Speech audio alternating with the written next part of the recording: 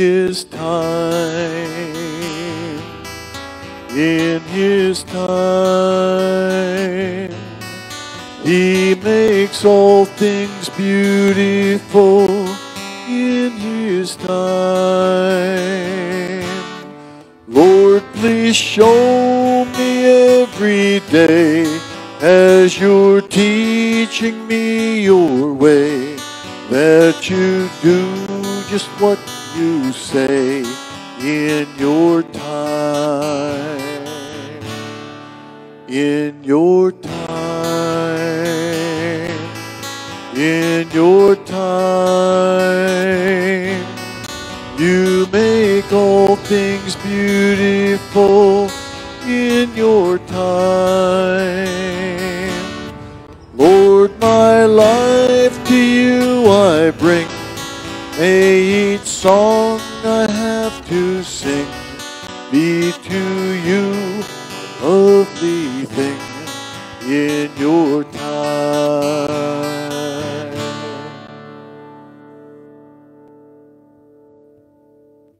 Good morning, Trendsetters, and welcome to our next video version. As many of you know, that Debbie and I are going to be doing some traveling through the summer months, and so we're not going to meet in person again until after Labor Day. We'll get back together in person. In the meantime, over the coming weeks, we will put online continues studies in 1 Timothy, and you can look for those on our Calvary Visalia YouTube channel on the second and fourth Thursdays of the month, same as our meeting dates, and you'll get the latest lesson excuse me, as we continue through our studies. So wanted to keep that going, just not sure what our schedule was going to be and everyone's availability, and the videos that, for those of you that use them, it's pretty handy, and to be able just to go to the YouTube site and take a look at the video and keep up with our studies. So enough with that. We're going to continue here. We started chapter 5 in 1 Timothy a few weeks ago in our in-person studies, and 1 Timothy is the first of two letters that Paul wrote to his young protege, young pastor Timothy, giving him some advice and addressing some issues that had come up within the church that Paul had heard about, and basically this is kind of the with Paul being the master teacher and so forth, just bringing along this young pastor and giving him really good insights into the structure of the church and how to treat people and so forth. In fact, in our last time we were together, we spent some time looking at, Paul had spent some time about, building the church and who, is qualified to be leaders, and kind of put that structure together, and reminding him what he was there for, what his purpose was of preaching, and teaching, regarding, salvation. And he gets into some of the practical details, and he started out chapter 5 with, treat people within their, their age groups and so forth, and you're kind of a young man, but as you address the older members, that you need to keep that in mind as you deal with them respectfully and so forth. And then he also went into really great detail regarding widows and the church's responsibility to see that their needs are being met. Now, the next group that Paul addresses are the elders, and when I say elders, we're talking, and he's talking in this instance those who are called, to tend the sheep and lead their congregations. As we study the New Testament, we find that the pattern laid out for church leadership is not a system of personnel committees and elections of influential families and hierarchies, but it's simply a group of men known as elders who study and seek to follow God's word. Now, we know that not all elders are gifted to teach, but the common denominator here is that They have a strong desire to seek God's will for his people through the study of his word and communion with our Creator through prayer and supplication. You know, one of the challenges of church life is authority within the church, especially here in America. There's been so much in the headlines recently of, you know, things that are going on within the church that are leadership issues, and those things really cast into doubt, right, and make it really difficult, really, to allow ourselves to submit to the God-given authority of church leadership. Now, as parents, we can certainly relate to authority issues when it comes to our kids, especially those in their teens. One teenager recently blogged, said, "Today, my mom screeched at me about my pillowcase being dirty and finished off one long rant with an irate, 'Who raised you to be such a pig?' Her anger multiplied by 10 when I asked if it was a trick question."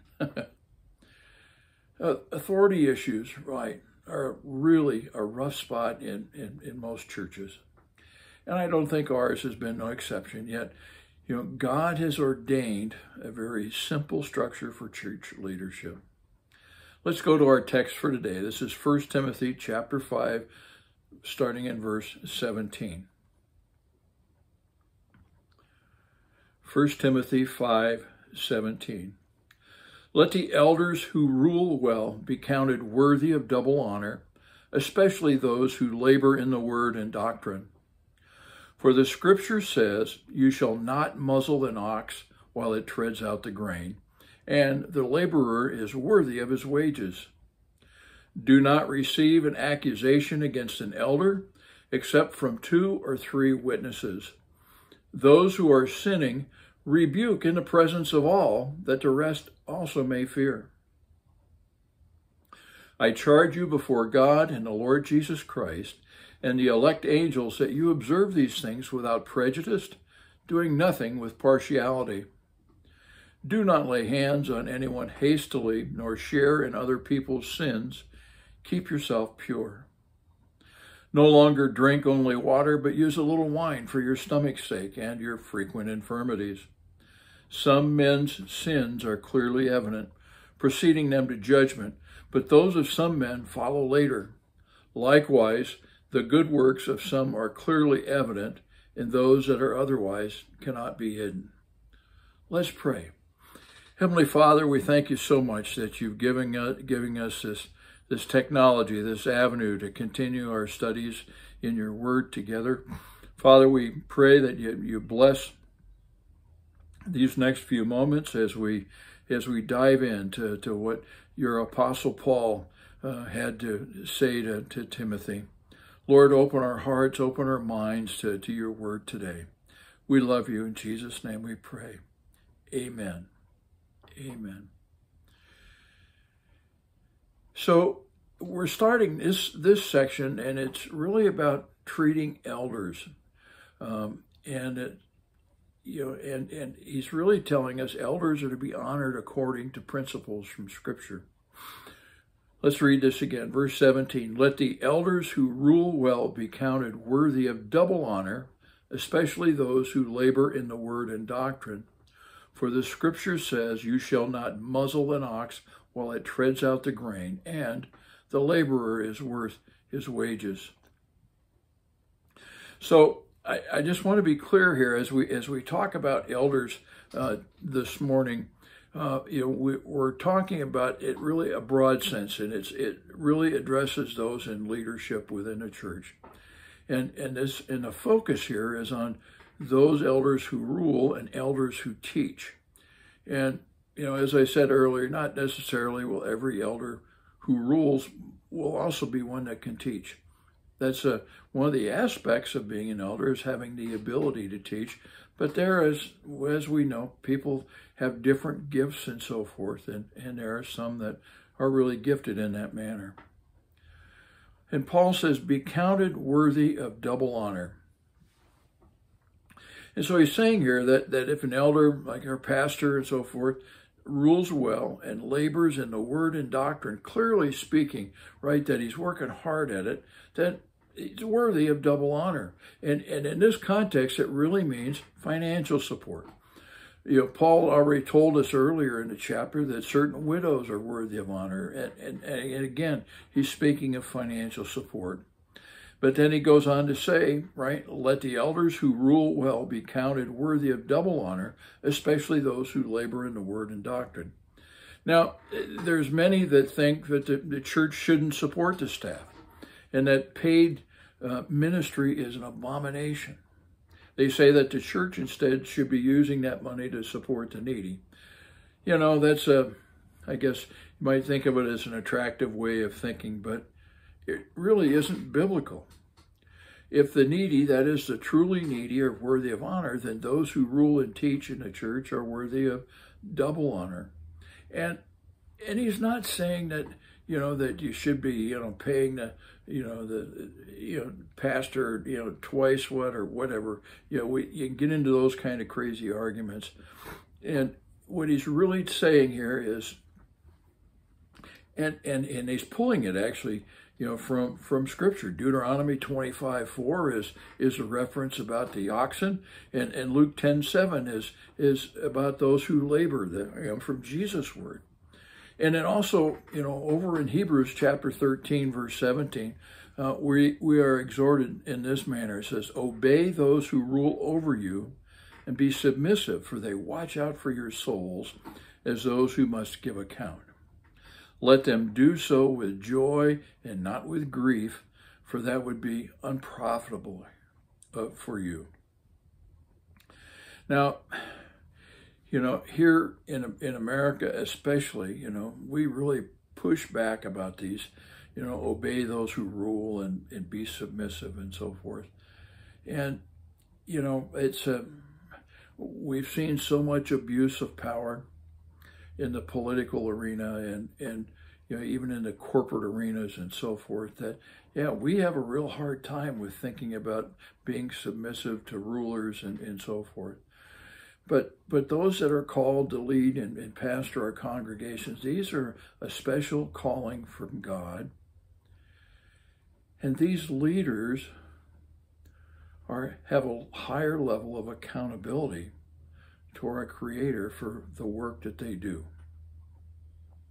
And so that those who are put in place to lead our congregations and so forth, that we're to submit to them because they're coming to us from God's holy word and God's direction for his people.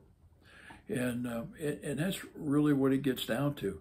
And if being submissive to church leadership is really being submissive to God, that leader is God's agent. Now let's go on to verse 19. It says, do not receive an accusation against an elder except from 2 or 3 witnesses. Those who are sinning rebuke in the presence of all, that the rest also may fear. So it says, do not receive. So Paul is going after this business of the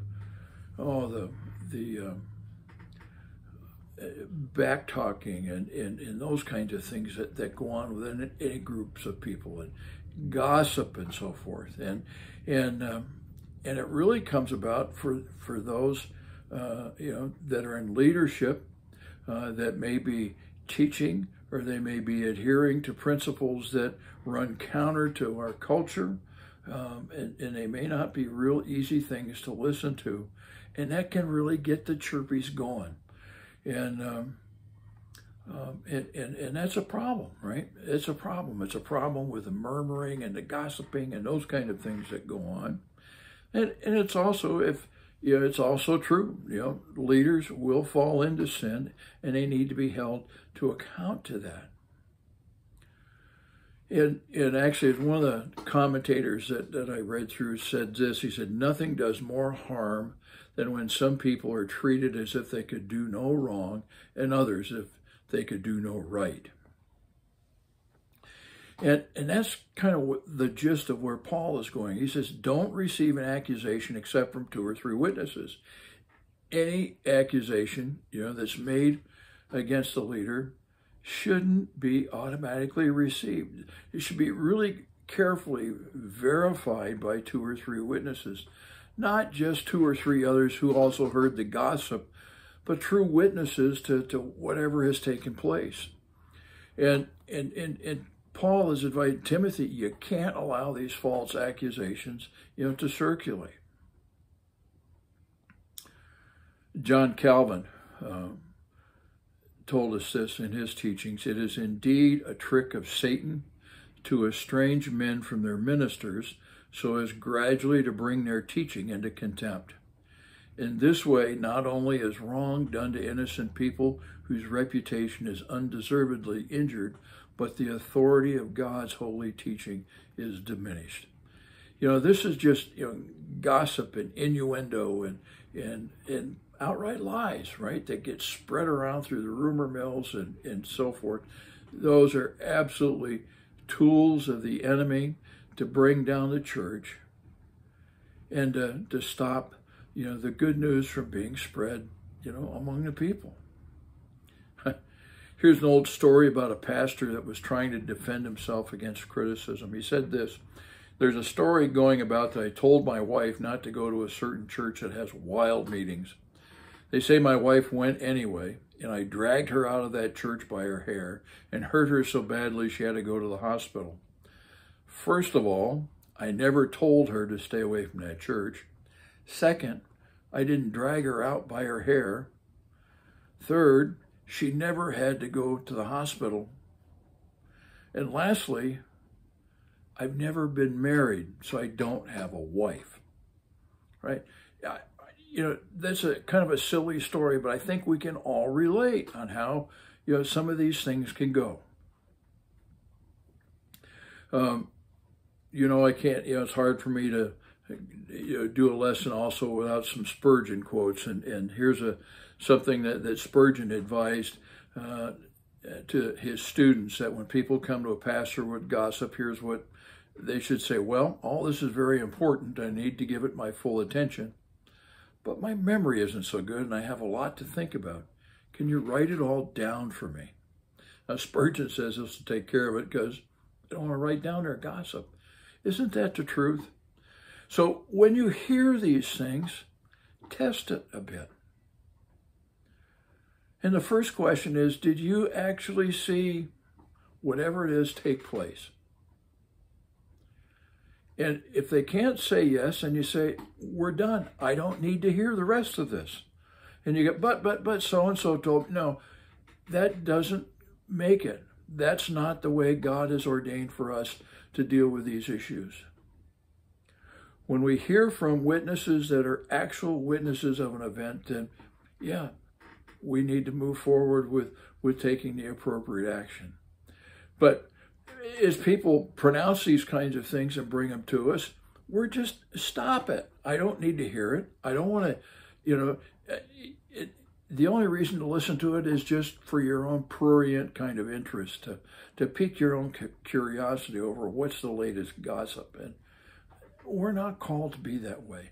We need to set ourselves apart and conduct ourselves much differently.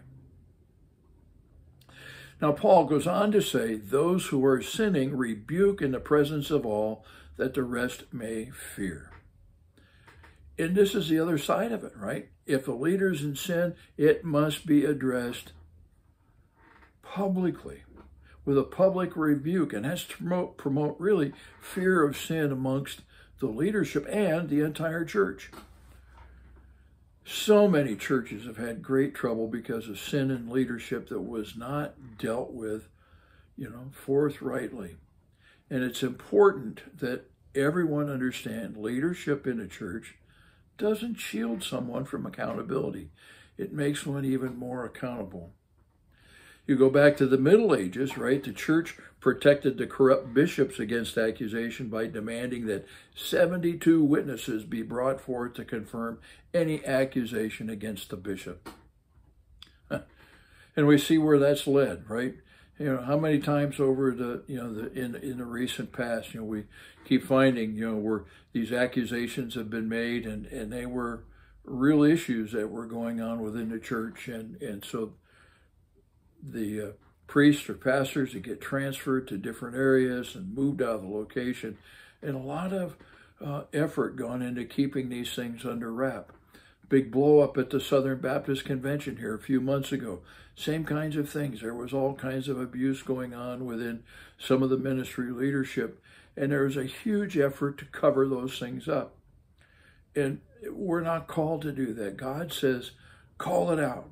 Those who are sinning, they get rebuked in the presence of all, and it needs to be brought to public. You know, we allow our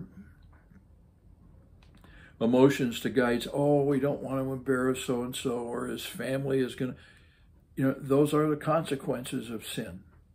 And the only way it can be really dealt with properly is to do as we're directed here in God's Word.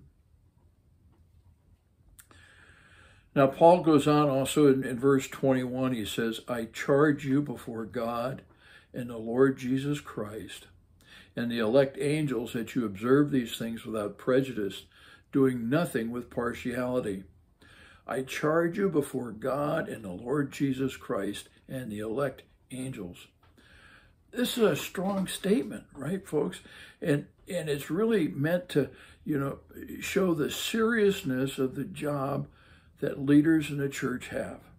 They serve an eternal God, and they have to please him first in everything that they do. And, you know, it's, again, I go back to John Calvin. He says he adds to Christ the angels, not that they're judges, but as future witnesses of carelessness or rashness or self-seeking or bad faith. They are present as spectators. They have been given charge to care for the church. So this is that higher plane of accountability that I talked about a little bit ago that church leaders are on. And they are responsible for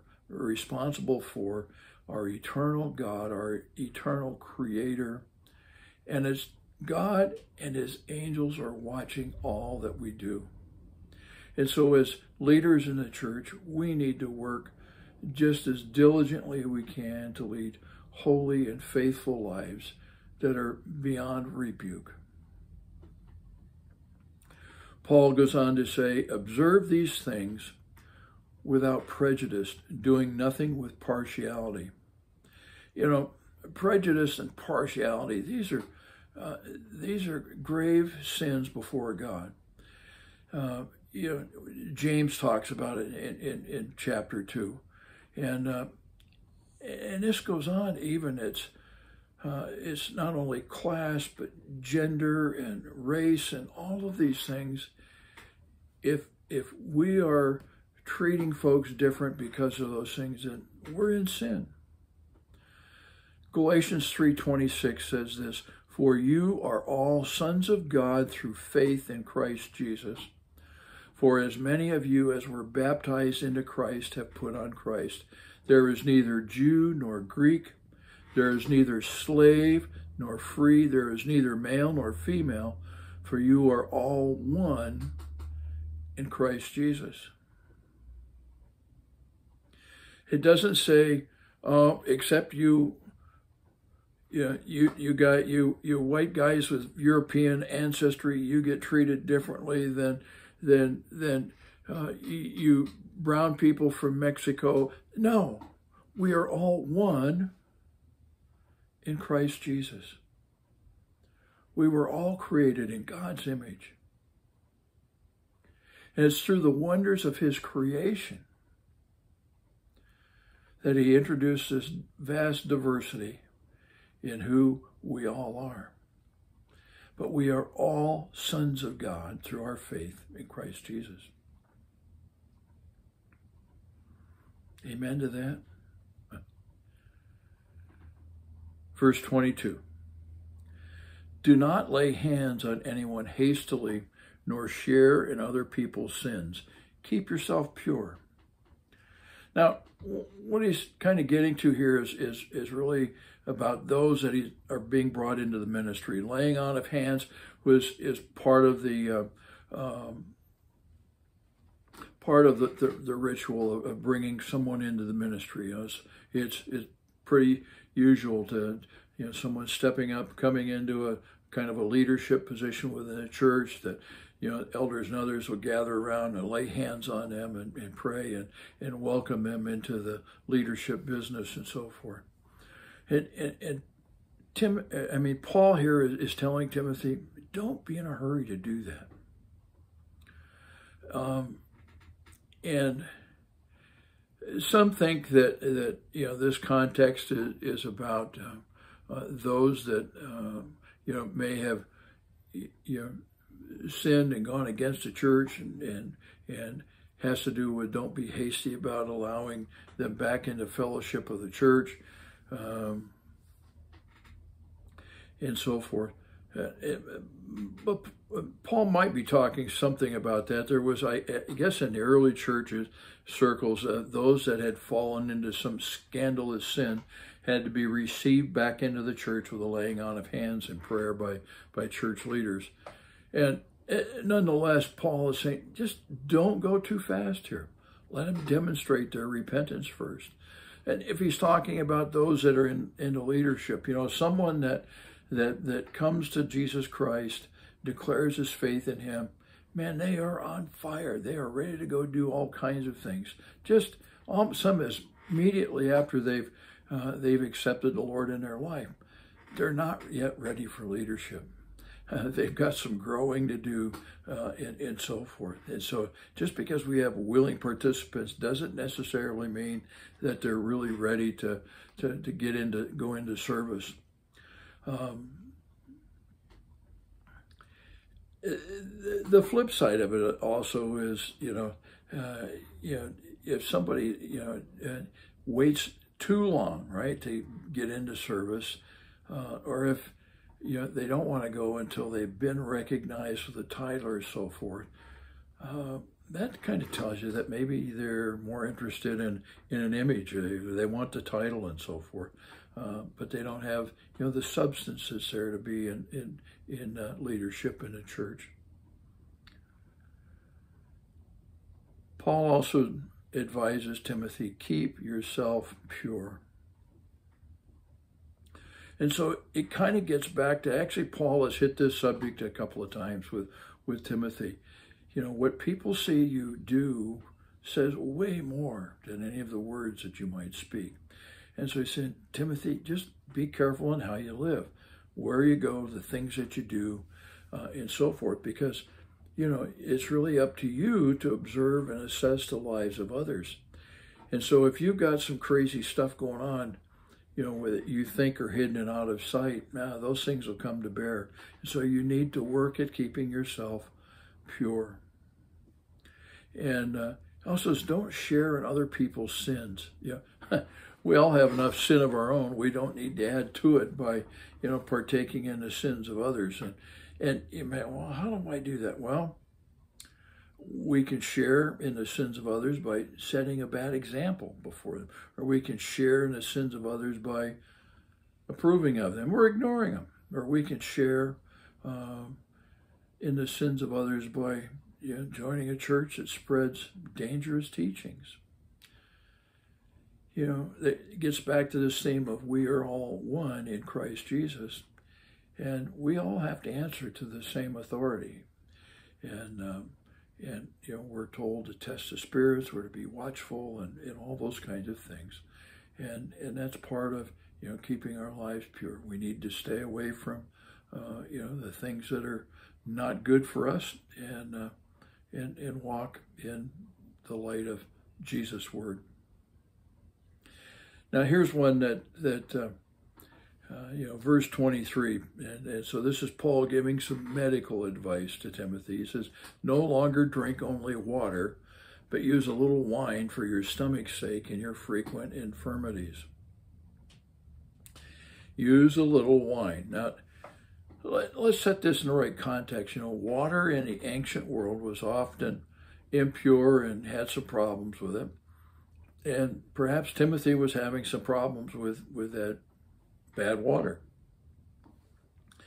And, since the fermentation process can eliminate some of the harmful things in the water, it'd be better for him to drink a little wine rather than water all the time, is kind of what he says.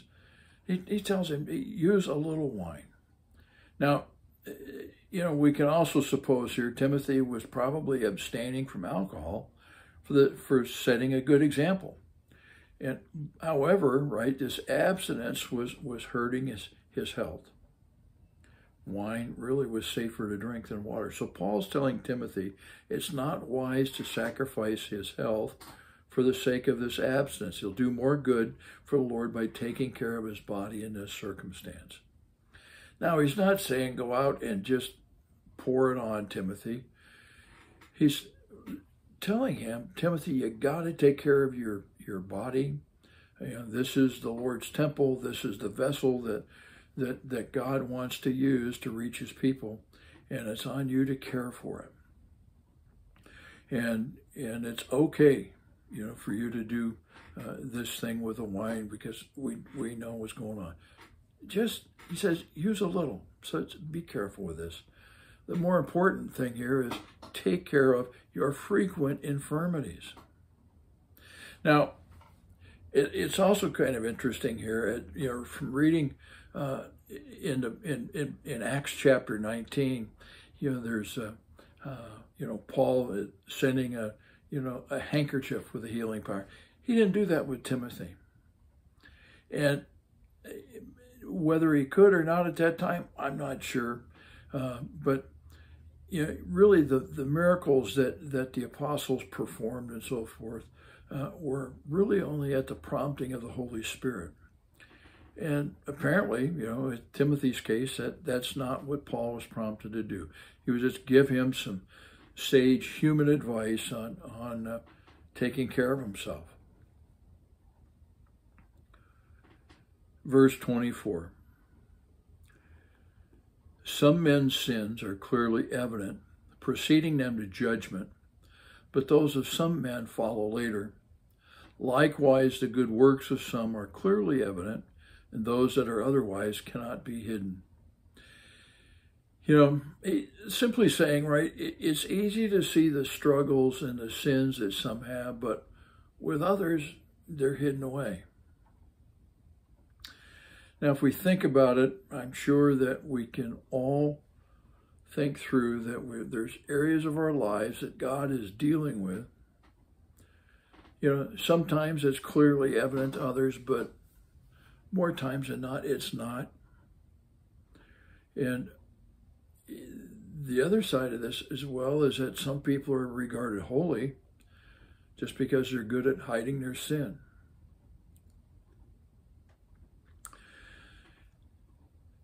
He also says, otherwise cannot be hidden. Good works are always eventually revealed, but sins are sometimes hidden, and some will be evident only at the judgment. And why is Paul telling Timothy this? It's to be cautious over who it is that you appoint into positions of leadership. Sometimes what we see on the outside isn't really an accurate picture. So we need to take it slow. We need to wait on God for discernment, and be careful in who we choose. It's true, isn't it, that we're always in danger of drifting, right, with our worldly culture rather than confronting things with God's truth. Think about the theme, right, of our culture is tolerance of anything except someone who's not tolerant. It's affected the American church in so many ways, primarily, right, in the watering down of God's holy word. Skipping over or reinterpreting passages that don't support today's culture. The desire to fit in with society overrides standing for God's truth. Elders are held to a higher level of accountability because God is jealous for his children. The Bible is very clear that elders are not only to exhort in sound doctrine, but also to refute those who contradict. Read about that in Titus 1:9. But the mood of our day is that we can't criticize or judge anyone, no matter how far out of line they are, because that implies we're right and they're wrong. And that doesn't fit with the supreme virtue of tolerance. During the time of the Reformation, many Catholic priests had mistresses and illegitimate children. Many of them were greedily misusing church funds to live in luxury. A major distinctive of the Reformed churches was a return to church discipline. They sought to hold their pastors and members accountable to the holy standards of God's Word. God greatly honored that return to righteousness among His people. Although you get accused of being hateful when you confront sin and call people to holiness, and though some do it wrongly because they lack compassion, it's not hate, but it's the love of God that confronts sin and false doctrine. Sin and teaching contrary to God's Word destroys people. Holiness and sound doctrine save people from God's judgment and build them in the joy of our Lord. Our God is holy. We, His people, and especially we who are church leaders, must be holy ourselves in all our behavior. God's word to all of this from these verses is simply this: keep yourself pure from sin. Amen. Amen. Next time, we'll get started in chapter 6. God bless you.